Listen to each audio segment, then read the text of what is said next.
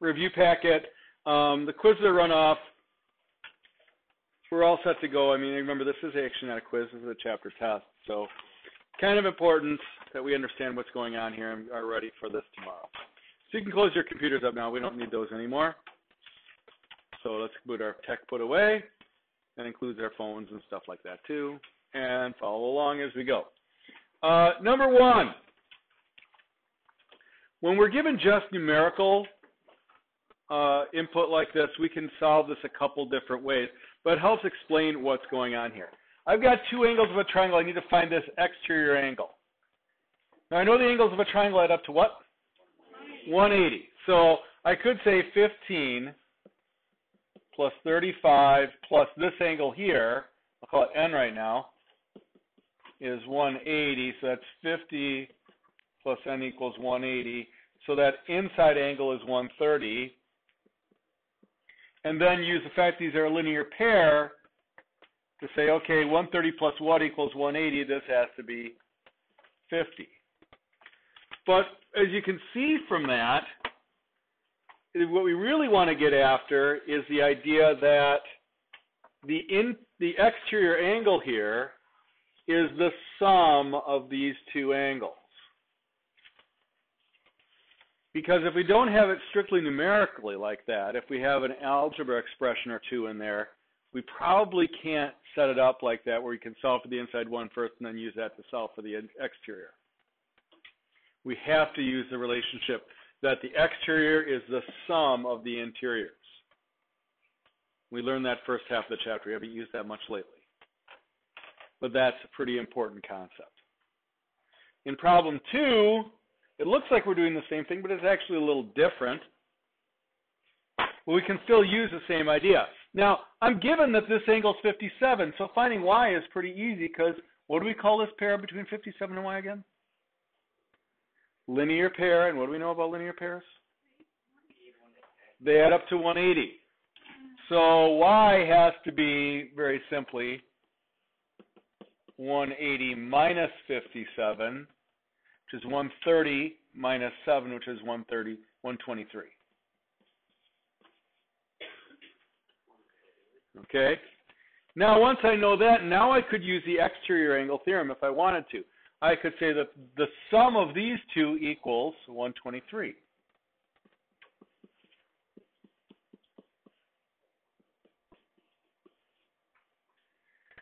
But I'm going to show you why this works so well, because if I did it the other way and added the 57 in here, I'd add the 57 over here too. And I get this equals 180. The three interiors equal 180. See, it's the same equation. But we can shortcut it a little bit by not adding that in there. So it makes an equation a little more accessible. 5x plus 13 is 123. So 5x equals 110. So x is 22.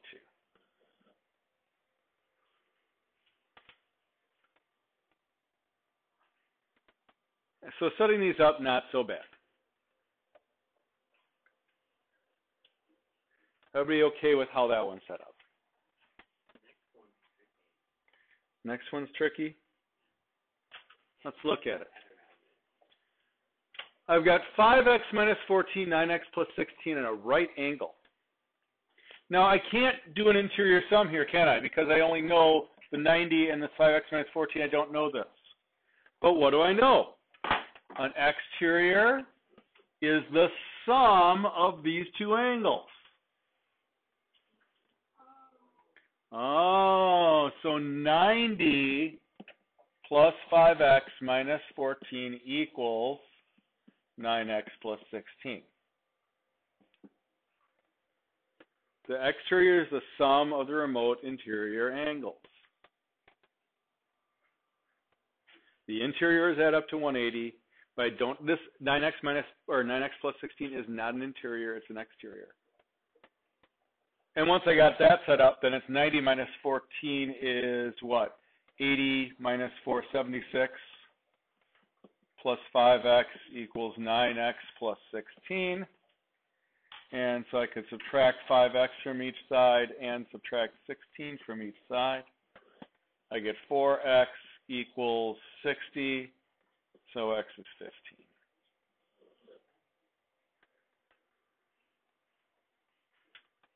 But again, we have to know how to set that up. That's the important part. The exterior is the sum of the remote interiors. That's from first half of the chapter. Okay? Everybody get how to do those now? After I explained it. Okay. It's amazing how that worked. Sometimes it does, sometimes it doesn't. All right, classifying triangles. All right, seriously. This should be child's play. Okay. We have two sides the same. We have a right angle down here. Let's see, what kind of triangle is this? Isosceles. Isosceles right triangle. That's simple. It's not scalene, it's not equilateral, it's not equiangular, it's not acute, it's not obtuse, it's isosceles and right. How about the next one? All three sides are the same. Okay? So,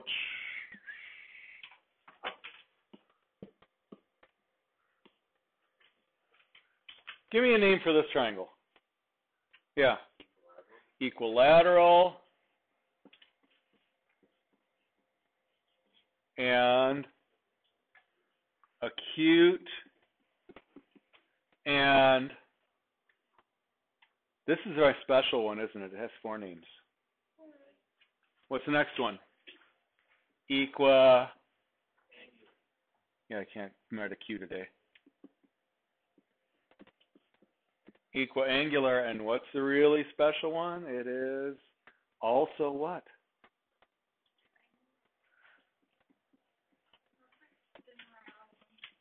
Isosceles. Why is it isosceles?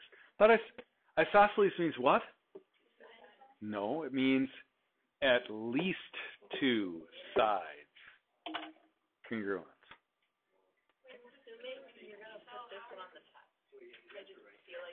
Now, if I were to put this on the test and you got all 4 names, I'd probably give you a little extra credit.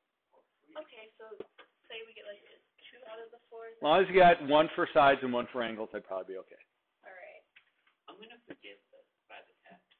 I'm going to be really sad. It's like 24 hours from now. Really? Yes. I have short-term memory. You have short-term memory? Well, then you should be okay. It's like 12 hours. You have short-term memory loss? Are you like Dory? Is your name Dory?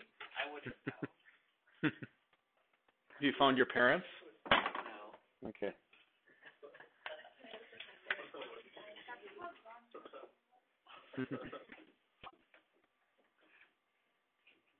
Referencing the movie Finding Dory. Yes, there we go. All right. If you haven't seen it yet, go see it. Very cute. Very cute. It's out on DVD now. All right. How about this one? Now, this next set of 6 problems may seem ridiculously simple, but you do have to pay very, very close attention to what the questions say. So number 6 says this.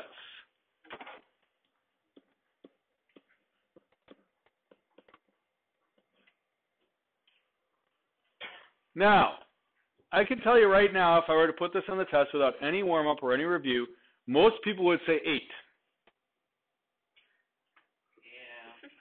Yeah. Okay? Because the length of LA is 8 centimeters. I mean, logical. But what is it really saying? It's saying segment LA is congruent to I segment IG. 7 says angle A is congruent to angle G. Okay? I don't want 47 here. For 47 degrees here. I don't want 8 centimeters here. It wants the actual part it's congruent to.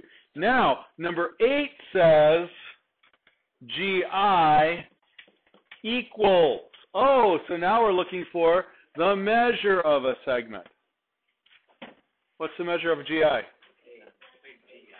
8 centimeters, right? Because it corresponds to LA.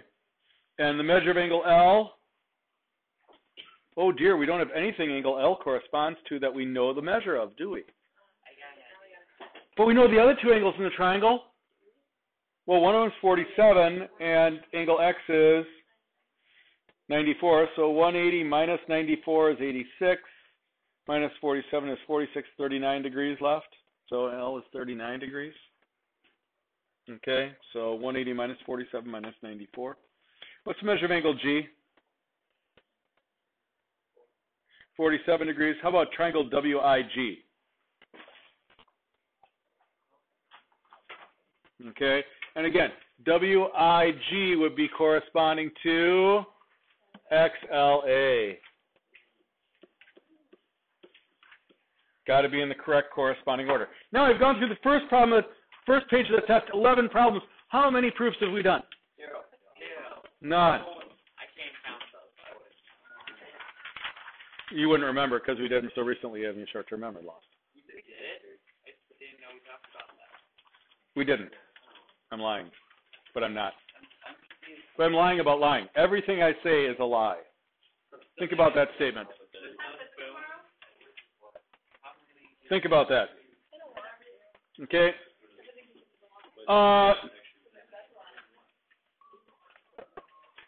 So if everything I say is a lie, and that's a lie, then I'm telling the truth. I mean, everything I say isn't a lie, which means that's a lie, which means the truth. See, logic. No. There is no truth. Okay. 12, 13, and 14. Pictures given. It says, read the instructions. What does it say? It says, state if the two triangles are congruent. If they are, state how you know.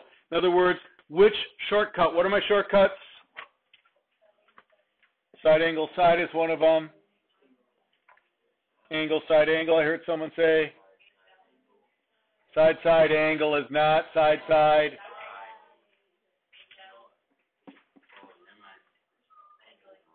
Angle angle side. Okay? There's no side side angle or angle side side. Or angle angle angle for that measure. There's none of them. So 12, which one do I have, if any? Oh, 12 is angle side side, isn't it? But what's special about it?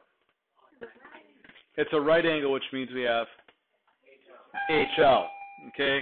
13. Now, it's not given, but we can assume what? Vertical angle. So what do I got going on there? Side angle side. And 14, what do we have? We have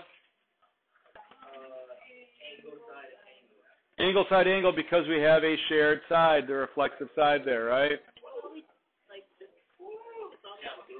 So all you have to do is write down the shortcut you need. Nothing else. Yes. Absolutely. Have we really done any proofs yet? No. Already through number 14. Number 15. What additional parts do we need to use side angle side in this picture? So I'm going to let you complete this one of two ways. You could name it, or you could clearly mark it on the picture. What would we need for side angle side? VW is congruent to ZY. So I could do it that way, or I could say VW congruent to ZY. Either is considered acceptable as long as it's clearly marked. If you do it by marking and you also mark other parts, then it'll be wrong. You have to just mark the part you need, which here was pretty clear. On this next one, it's a little trickier, though. It did say we have to use angle side.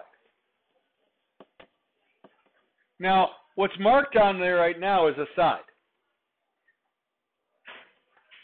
But the picture also gives us something else. What is the picture giving us? The vertical angles. Now, so I don't need, so these are implied. So what do I really need to know?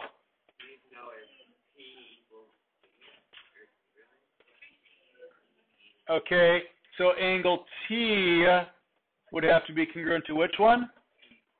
E, to be angle, angle, side. Angle, angle, side. Angle, angle, side, in that order.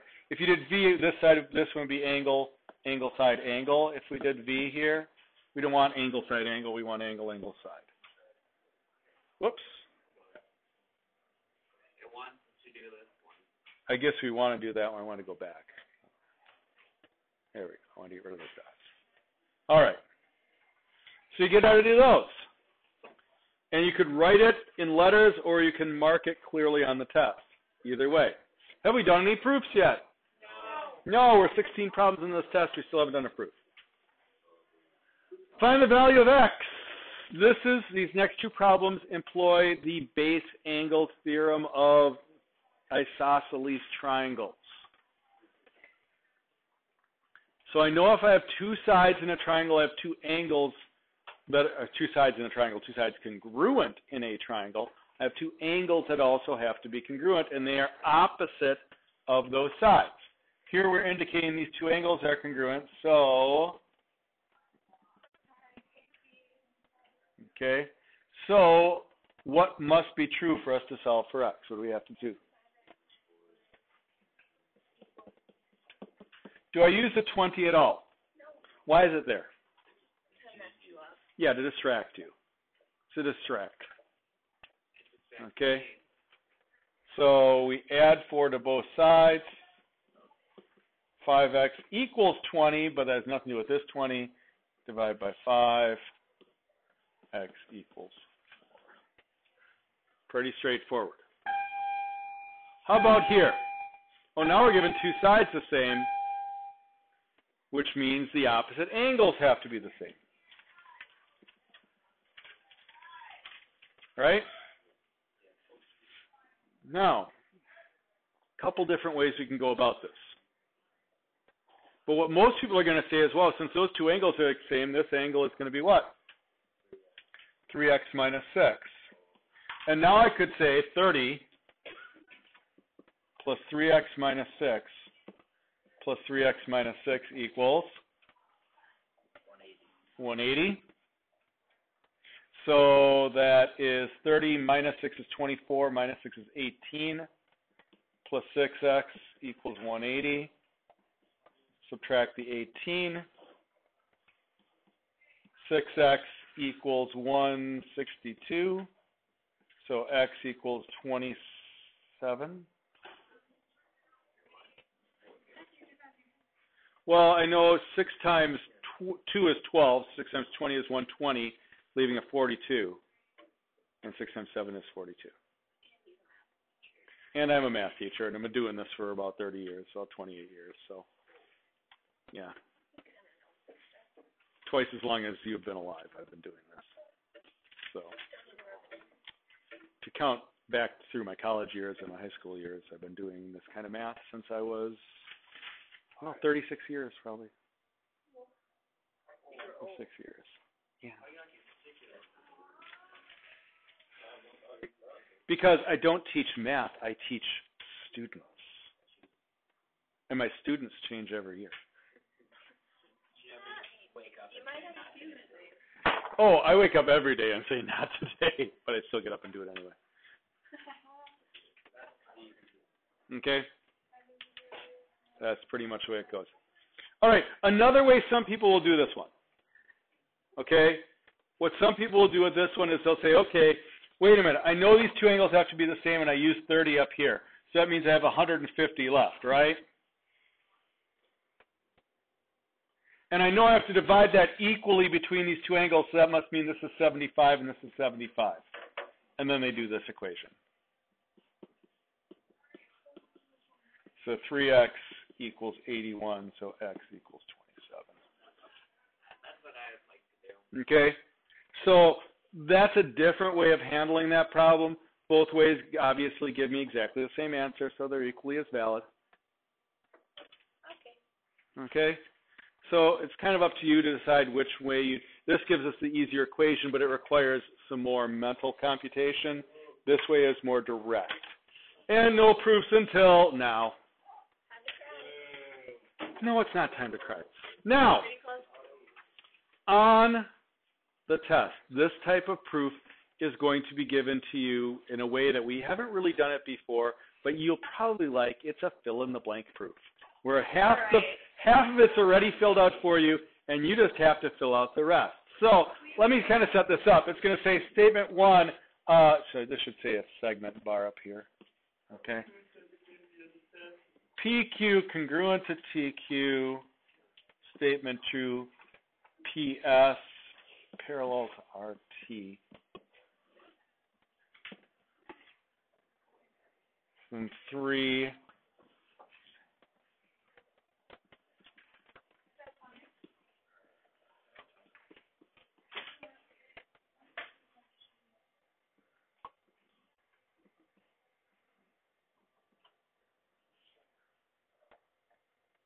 Okay. Oh, I skipped something. Sorry. No, that's okay. I want to move the vertical angles are congruent thing down here to 4. So, come here. 4, come up here to 3. Just erase that. Make that 3, that 4. Sorry, right on the fly. Okay. And make this triangle SPQ congruent to triangle RTQ. Okay, so fill in the blanks. You need to, it's kind of laid out for you a little more directly. You need to fill in the blanks. What's reason number 1? Given. What's reason number 2? Given. We're going to mark this on our picture, right? We're also going to mark these lines are parallel. Now, parallel lines, what do parallel lines give us? What do we look for when we see parallel lines? We look for congruent what? Angles. Parallel lines will give us congruent angles. How do we look for those angles? What letter are we looking for? Z. Okay? Now, where would you like your Z to be? There's a couple different places I could put it. P and T. Okay, like that. Okay? So, I could say, therefore, now that angle P is congruent to angle T, right? And I can use just one letter because there are no multiple angles there, so I can shortcut a little bit, right? I could call them SPQ and QTR as well. That wouldn't be incorrect. Can I ever use 2 letters to name an angle? No. Okay, 1 or 3. And what's my reason? Alternate interior angles. Name the pair. Technically theorem, but if you left the word out theorem, it'd be okay. Next one says vertical angles are congruent. Oh gosh, what am I looking for then? Where would those vertical angles be? Angle PQS, congruent to angle TQR. Oh, and what do we have now? What shortcut are we using? No, we are not using side angle side. Angle side angle. Why is it not side angle side? Because parallel is not the same as congruent. These sides are parallel, but that does not mean we know they're congruent yet. If I wanted to prove they're congruent, I could take another step, step 6, and say PS is congruent to RT now. What would be my reason? What do we use right after congruent triangles? Ooh, the silence is bothering me. CPCTC, I heard it. So if I wanted to go on further, like if this said, instead of SPQ congruent triangle, if it said prove PS congruent to RT, then we'd need another step.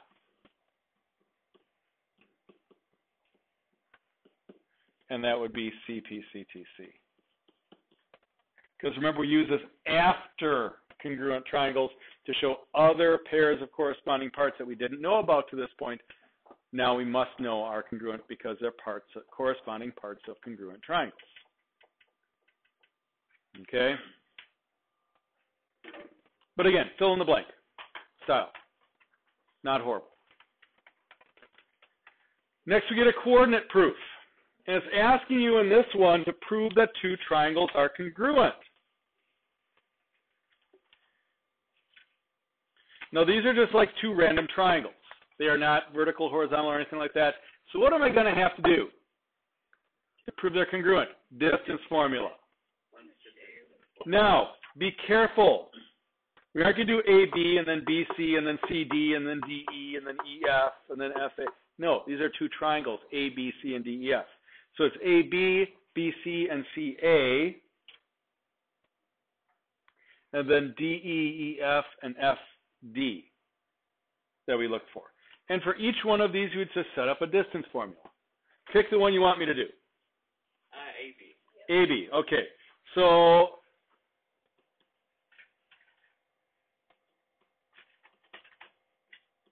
set up my template. My X's are 3 and 6. My Y's are 7 and 11. 3 minus 6 is negative 3 squared. 7 minus 11 is negative 4 squared. So that's 9 plus 16, which is square root of 25. So that's 5. Okay? That would have to correspond to what? DE, according to my statement, right? Because that's ABC to DEF. So it has to be in that order. So DE better also be 5 when I put those numbers in. If it's not, I've proven they're not congruent. Which actually is kind of nice because it saves me time. But they're probably going to be. So DE is 2 and 5. And negative 4 and negative 8. Minus negative becomes plus a positive. That's negative 3 squared plus 4 squared. Square root of 9 plus 16. Aha, that's going to be 5 also. Aha, those two are congruent. And now we do the same thing for BC and EF, and the same thing for CA and DF. They are congruent. They should be. I did the math. You're ahead of me then. Okay? Distance formulas. You have to know distance formula. I'm not going to tell you. If you come and say, I forgot distance formula, I don't know what it is, I'm going to say, sucks to be you. That's the amount of sympathy I'm going to have. Okay? Behold the garden where I grow the sympathy I have for you. The non-existent garden. Okay. Do we only have to know distance For showing lengths, yeah. And for the test, it'll pretty much be the one you need to know. One last one on the back. It's another proof. Given BC bisects angle AC, ABC, and ACB, prove those triangles are congruent. All right. That's the magic word. This is all on your own. But BC bisects angle ABC and angle ACB. That's given, obviously. Do not miss the given. Magic word here is bisects. So we're going to use definition of what? Bisects. To make conclusions about congruent parts. What is being bisected? And those things are segments, angles, triangle. What are they? Angles. If I cut two angles in half, I'm going to get congruent angles. If I cut a banana in half, I'm going to get two bananas. Yeah. Well, or half, two banana halves, right? I'm not getting oranges or kumquats or star fruit. It would be cool if you cut a banana in half and got a star fruit. That'd actually be kind of cool. Okay. So what are my congruent angle pairs because of that statement? Are the AC and CD angles? I don't know. No. What's the question? There's a reason I'm in this class. I don't know how to do this. Okay. BC, let's do the first test. BC bisects angle ABC. Where's angle ABC? Right there. What's being bisected? That. Where are my congruent angles? Angle ABC, DBC. Okay. So that's a congruent angle pair. And we'd also bisect angle ACB. I'm sure it's ACD. Sorry. Typo.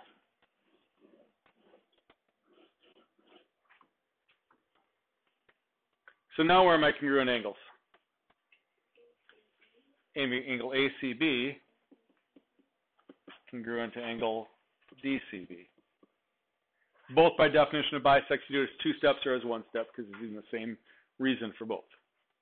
All right. So I've got 2 pairs of congruent parts, 2 angles. I'm going to need a side somewhere. Where is it? CB is congruent to CB. Why? Reflexive. Do I have congruent triangles? Yes, I do. What are they called?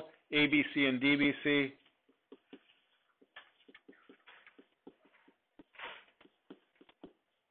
And what reason did I use? What shortcut? Angle, side, angle. This is the level of difficulty of the proofs on the test. They are not the super hard problems, are they? Okay? So this is definitely available for you to study from. You also have, at the end of the chapter in the book, there's a practice test. At the end of the chapter in the book, there's also all sorts of review problems. Those would be great things for you to be working on as you study tonight. Tomorrow when you come into class, make sure you have any homework that was missing that you have finished out and ready for me to check off right away. So I can add that to your scores for your sheets. Have your sheets out and any missing homework needs to be out. Just sit down, folks. Wait, we got a couple minutes still. Relax. So make sure that stuff is sitting out. Yes, I know this has been a long podcast if you're listening to it, but that's because I'm recording it live in class. It always takes longer, but it's a good review of everything that we've done. Hopefully you've enjoyed it. What should my closing thing be? So long and see you at the test tomorrow.